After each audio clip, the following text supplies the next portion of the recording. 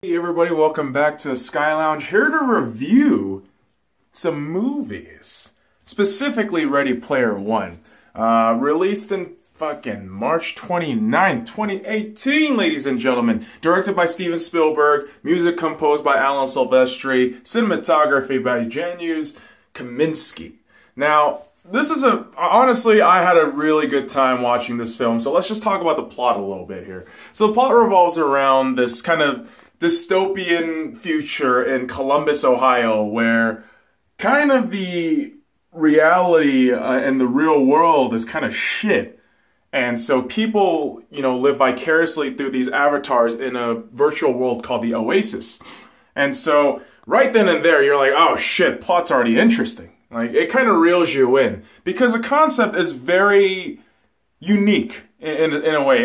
Is it anything new? No. But the way they address it, the way they put all these references, especially the pop culture video game and movie references from like the 80s, 90s, and even in the 2000s right now. They had like a couple of Overwatch shit, which we'll talk about in a little bit.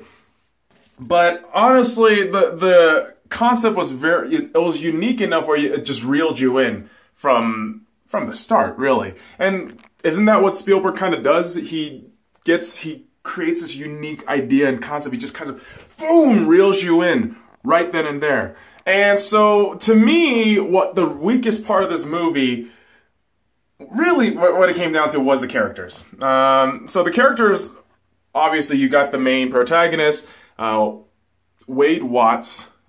His avatar name is fucking... Jesus, what was his fucking name on there? It was, God, I completely forget. But, Wade Watts, a couple other cats in there. The name's gonna fucking come to me.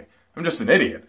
But, to be fair, the characters were fun, but they weren't memorable. You could have switched them out with other actors, other characters, and to me, it would have made a fucking difference. And, that's just one guy's opinion, obviously, and I just definitely think this might have been the weakest part of the film.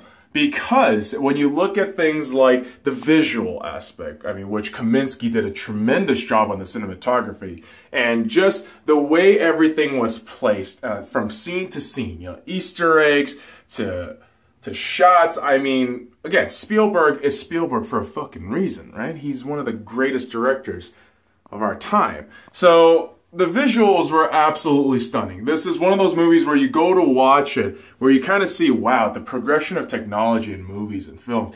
This is what it's all about. So it was because of the unique concept and the ideas, the visuals really played really well into that part. And let's talk about the music. Alan Silvestri is a goddamn genius, all right? The guy composed the soundtrack for Back to the Future, a couple of those Captain America movies, and so you kind of hear the homage to Back to the Future in a lot of these scenes, like the fucking chime bell ring, like that shit plays a lot, and the music really fit well with what they were trying to do. Not just the composition music by Alan Silvestri, but a lot of the compilation tracks, the 1980s tracks, which were actually fucking phenomenal. I love the 80s. I love 80s music. The synth and all that shit, it just gets me going. So, music was fantastic. And some of the miscellaneous shit, I would say just all those Easter eggs in there were fucking phenomenal to watch. And that's the thing, man. This is one of those movies where it's a really fun movie. The conflict is very black and white. There's a clear bad guy, clear good guy. I'm kind of used to the gray villain, the gray, moral bullshit.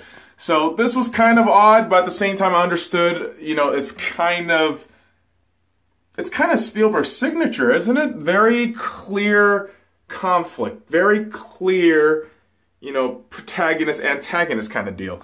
And fun movie, very fun movie. But again, I think it was just kind of bogged down by the kind of generic characters. So overall, man, I would give this movie a good 8.0. Definitely worth checking out, especially if you're a video game enthusiast, which it will hit home right here, that ending. If you're a fucking video game enthusiast, you will love that shit. But, it's a fantastic movie. Everyone should definitely go watch it. But let me know what you guys think if you've watched it already. Comment, subscribe, all that shit. And until next time, bye.